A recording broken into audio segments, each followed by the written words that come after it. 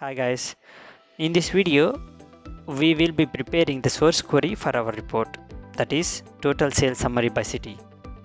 As our report is based on sales, let's drag sales fact table into query designer and then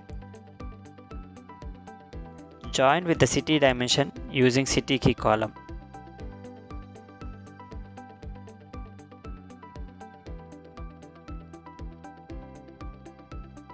I am using inner join here as I want only matched records from the tables.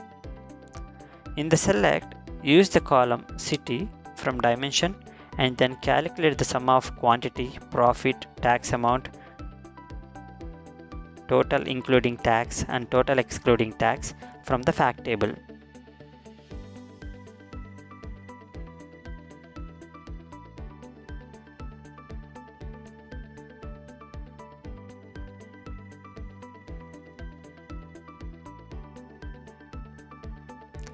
Now execute the query.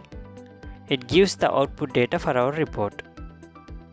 So the query preparation is completed for the report 1.